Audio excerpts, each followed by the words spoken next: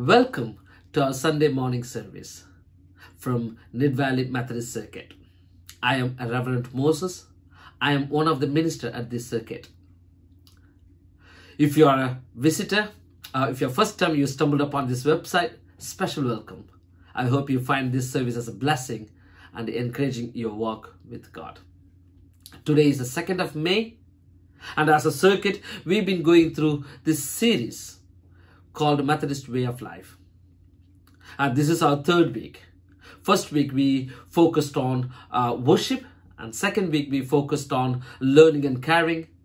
And today, this week, we will be focusing on service. And also in the Methodist calendar, that it's happened to be a vacation Sunday too. So it fits in really well. And we will be exploring and thinking about what it means called by God. What is our vacation? What God is calling you in this particular time. As we ponder, and let's focus our mind to worship God. And as I'm going to start this service reading a few passages from Psalm chapter 9. I will give thanks to the Lord with my whole heart. I will tell of all your wonderful deeds. I will be glad and exult in you.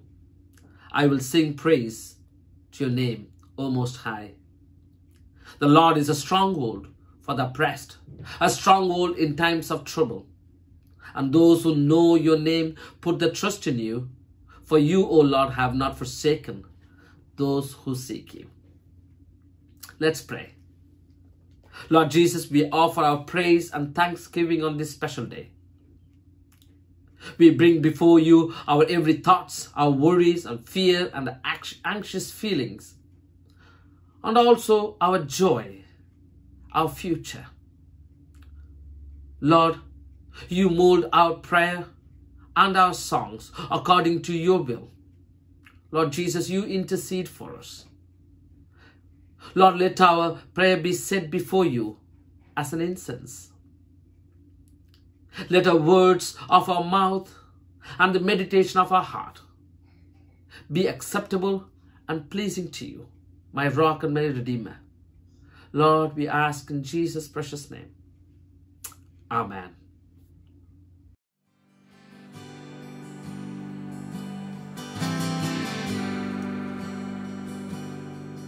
I stand amazed in the presence of Jesus the Nazarene,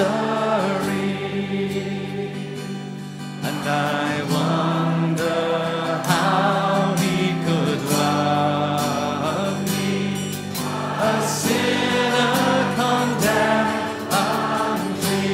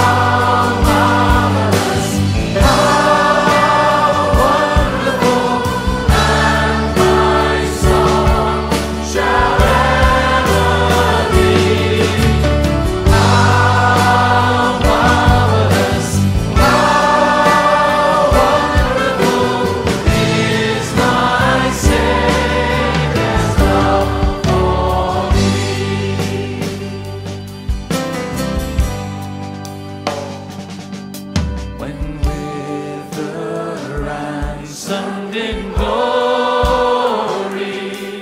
his face I at last shall see. 'Twill be my joy through the ages to sing of his love for me. How marvelous! How marvelous! How wonderful! And my song shall ever be. How marvelous! How wonderful is my Savior's love for me.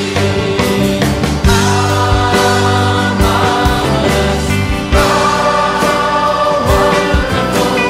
And my song shall ever be. How marvelous! How wonderful is my Savior's love for me. Let us pray. Father God, we come to you with songs of praise and thanksgiving for everything that you have created within us, around us, and for us. We are overwhelmed by the diversity of life, of people, and of nature that we witness every day. In this season of spring, we are drawn to the many signs of rebirth and renewal. Blossom on the trees and in the hedgerows. Lambs frolicking in the fields. Masses of daffodils lining the verges. Birds collecting nesting materials. The reappearance of butterflies and bees. Creative God, we thank you.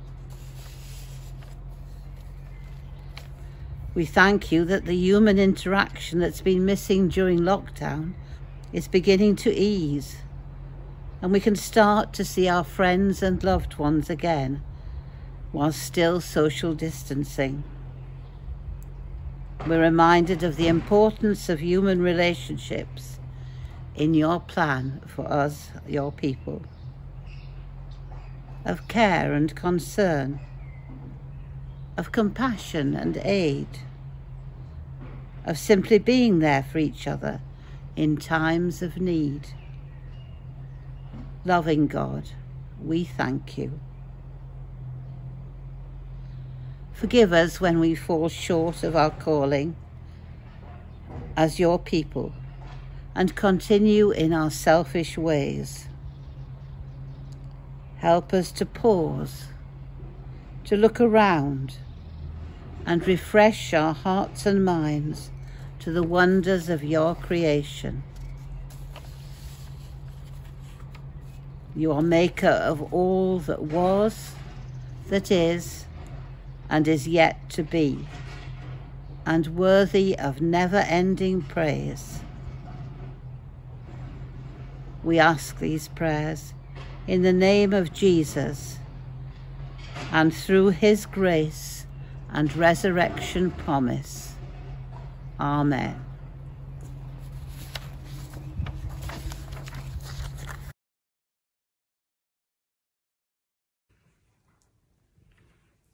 Our reading this morning is taken from John chapter 15, verses 1 to 12. Jesus, the true vine. I am the true vine, and my Father is the vine grower. He removes every branch in me that bears no fruit. Every branch that bears fruit, he prunes to make it bear more fruit. You have already been cleansed by the word that I have spoken to you. Abide in me as I abide in you. Just as a branch cannot bear fruit by itself unless it abides in the vine, neither can you unless you abide in me. I am the vine, you are the branches. Those who abide in me and I in them bear much fruit, because apart from me you can do nothing. Whoever does not abide in me is thrown away like a branch and withers. Such branches are gathered, thrown into the fire and burned. If you abide in me, and my words abide in you, ask for whatever you wish, and it will be done for you. My Father is glorified by this, that you bear much fruit and become my disciples. As the Father has loved me, so I have loved you. Abide in my love. If you keep my commandments, you will abide in my love, just as I have kept my Father's commandments and abide in his love. I have said these things to you, so that my joy may be in you, and that your joy may be complete. This is my commandment, that you love one another as I have loved you. This is the word of the Lord. Thanks be to God.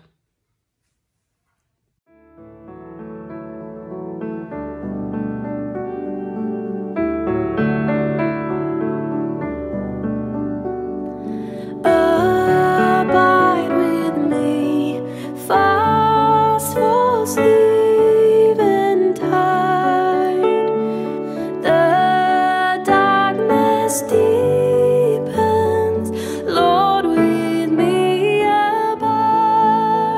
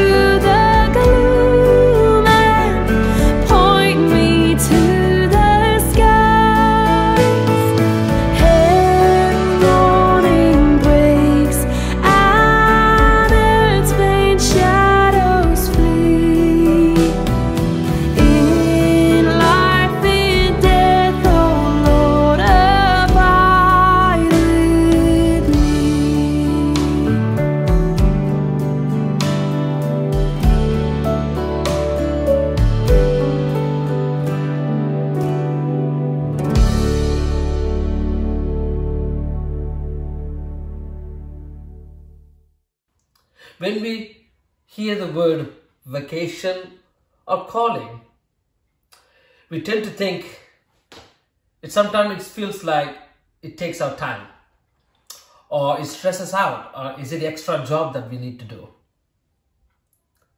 Or maybe you tend to think that it is for some special people. But Bible teaches us that every Christian has a vocation or calling. We all are called to do His purpose, His will. C.S. Lewis says like this: to walk out of God's will is to walk into nowhere. And that's an interesting sentence. To walk out of God's will is to walk into nowhere. And that's why it's important to find out what is our calling, what is our vocation. And this vocation has two important aspects. One, as we read in the scriptures, is that connecting with God, and the other connecting with others. Bible uses the image of vine and the branches. Unless you connected with the vine, you cannot bear fruit. So I'm going to explain these 2 points, hopefully by cooking curry. And a simple recipe, hopefully by the end of my talk, you will remember these 2 points. If not, at least you will remember how to cook a simple curry. And that's my hope and prayer. When you're cooking curry, the most important thing to remember is to know your ingredients and to follow the steps. There is order that you do. There is a method in madness. You don't chuck everything in it at the same time and boil and hoping for the best. I'm sure it will turn into stew. If that's what you are hoping for, that's a good news. But if you are making curry, you need to follow the steps. Sometimes it doesn't make sense. But when you follow these steps, in the end, when it comes out as a curry, you will know how this whole of ingredients came together. And it will make sense. When we look at these ingredients, everything has a place and a distinct purpose. You see, some of them for aroma, just for the smell. And some of them for the color, it's add the color. And others for good for health. And others for purely for good taste. When we say we are called to be connected with God, which means we are called to follow Jesus and His footsteps with obedience, so that we can hear His voice and feel His consistent nudges by His mercy. You might be asking a question like this: what is God calling me to do in this particular time? Where do I fit in? Where is my talents fits in with my local church, or in my work, or in God's world? Where does it fit in? How can I be useful? Do you remember the story of feeding the 5,000? And Jesus fed through 5 loaves and 2 fishes. The interesting thing about in that miracle is the miracle happens not when the food left Jesus' hands, but disciples' hands. Can you see it? Miracle happens when the food left disciples' hands. That shows when we are willing to serve God God does the rest. Sometimes we fail to recognize that vocation because we are too scared, because we doubt it, or because it feels inadequate, too small. Possibly because that vocation is in the seed form, but that need to be sown. Then it will multiply. Paul says, I can do all things through Christ who strengthens me. You see, that's a passage. Whenever you feel inadequate, remember that passage. I can do all things through Christ who strengthens me.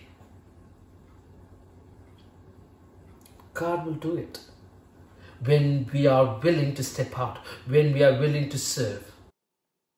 When you are connected with God, every experience we go through or gone through, every knowledge and skills we learned are for a particular purpose. They are to make us who we are and should be part and parcel of our calling and what we bring with us when we answer God's call. You see, when God called David, the shepherd boy, and made him the shepherd of his people, when God called Peter, the fisherman, he made him a fisher of men. When he called Paul, the argumentative lawyer, made him his advocate to the Gentiles. That is why connecting with God or abiding in Christ is the important call for everyone, or important vocation for everyone. And that is how you can bear fruit and be useful to others.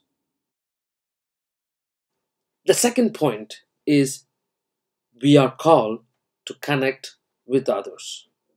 We are made to live in relationship with others.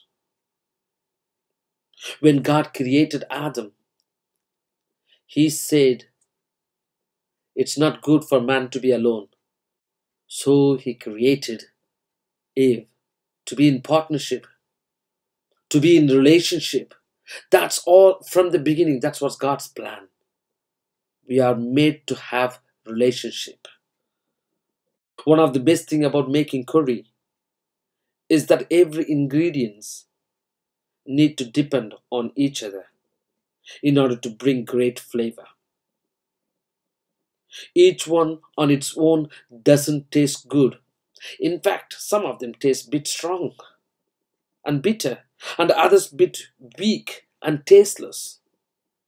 But together, they complement each other and bring the best out of each other. Jesus tells us there will be one flock, of which he will be the shepherd. We are called to belong to each other. We have never been called to live on our own or being independent. We cannot be ourselves on our own. We are made to live in the midst of people. We need one another in order that we can fulfill our vocation together. Together we will learn to be ourselves. And that's why Jesus said, this is my commandment, that you love one another as I have loved you. We are called to love one another. And we cannot do that on our own. We are sent out into the world to love one another. And God has chosen us to live that kind of life that shows what is meant by loving other people. God has deposited each one of us something special. Our job is to recognize it, nurture it, and use it for God's glory. Even the disciples surprised to see what Jesus could do, what they had, even though it looked hopelessly insignificant. but God can make big. Remember C.S. Lewis' words, to walk out of God's will is to walk into nowhere. We all have a purpose. We all have a calling. I'll leave you with that question. What is your vocation? What God calling you to do? I wonder what God is calling you today. Maybe calling to do completely new thing, or something to do with the ministry in the church, or to be a lay preacher, a visitor, a pastoral assistant, a member of the choir, a small group leader, a teacher, or helper for kids' church, or youth group, or even to take part in a house group, or even as an ordained person. Or might be God is calling you to do something differently with your vocation. Or maybe, do you know somebody who you think God might be calling to a particular ministry? You might want to say a word of encouragement to them. None of us is without a calling. I wonder what is yours.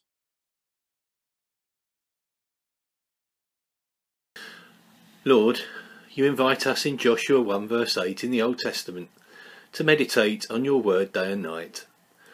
Let us reflect upon your word now as we offer you prayer for others and for ourselves. In the beginning, God created the heavens and the earth. As world leaders debate how to address the issue of climate change, help us to remember we all have a stake in this planet, the home you have blessed us with in a vast universe that is bigger than our human minds can really comprehend.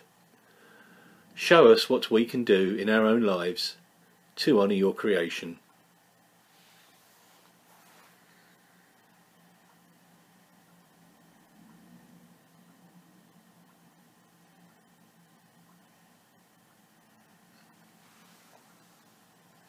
Lord, in your mercy, hear our prayer. Lord, we are constantly reminded in the news, both in our own nation and abroad, that we do not always do as your word commands us to do, and love our neighbours as ourselves. Give us hearts of compassion that long for justice, respect, and equality for all people, whatever their race, religion or gender. Help us not to fear that which makes us different, but to celebrate that which reminds us that you created all people uniquely and that you love us all.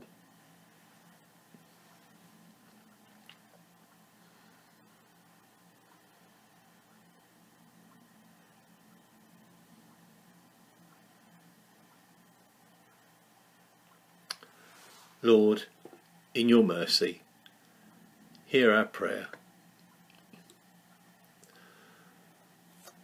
Lord God, protect those who govern our nation. Help them to serve with wisdom, courage, integrity, fairness, and a genuine desire to improve the lives of all the people they represent.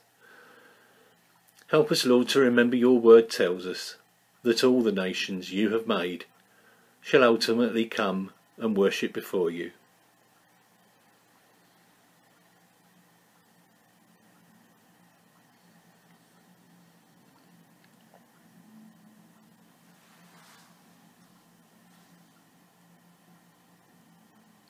Lord, in your mercy, hear our prayer. Almighty God, your word tells us that when 2 or 3 gather together in your name, you will grant their requests. We pray for our circuit and district, for our ministers, local preachers and worship leaders. Bless them with creativity and make us open to where you are leading us, Lord, in exploring new styles and ideas of engaging in worship and with our communities as churches begin to reopen again.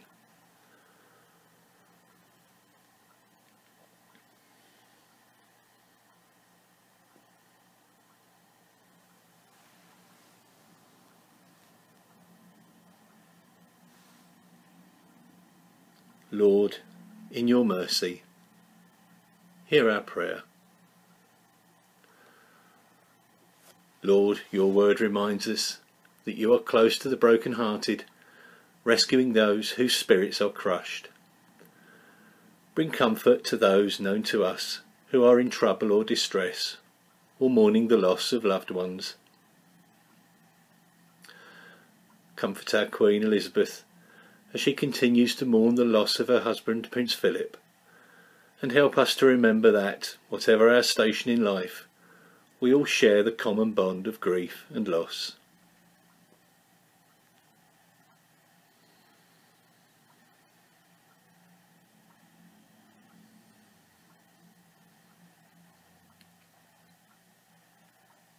Lord, in your mercy, hear our prayer.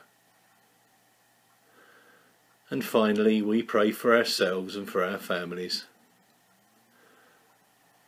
God, through your word, you have commanded us to be strong and courageous, and not to be afraid, for you are with us wherever we go.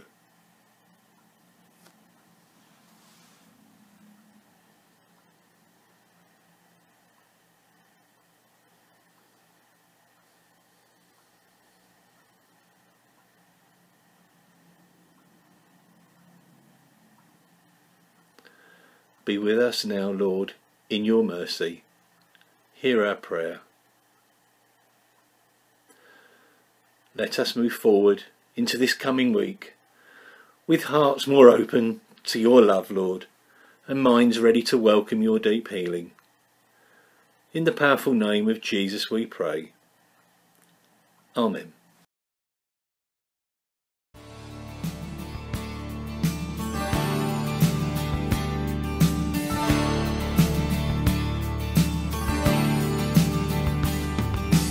You are the vine, we are the branches. Keep us abiding in you.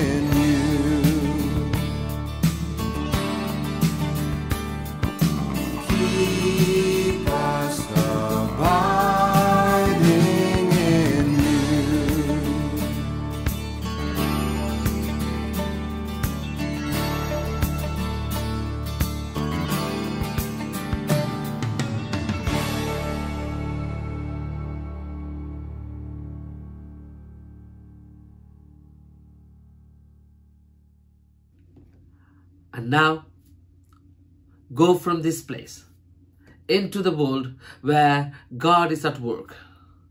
Be ready to respond your calling for the sake of the kingdom. As you connect with Christ, He will make you fruitful and give you life.